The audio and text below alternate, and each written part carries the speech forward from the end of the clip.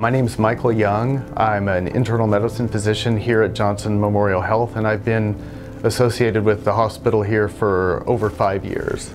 I think the most rewarding part of being an internal medicine physician is getting to know the patients and their families. Some of my patients I've seen over 20 years, and they get a trust in you, and it's a lot of responsibility with that, but that's the fun part. And I've had patients who have seen specialists and needed surgery, such as a neurosurgeon. They had to have brain surgery. And they told the surgeon point blank, they said, "I'm not going to do anything until I get Dr. Young's okay with this." So they called, and my staff said to the patient, "You know, he's not a brain surgeon."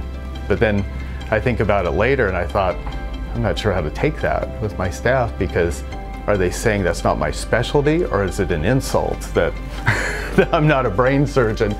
But that's probably the most rewarding part.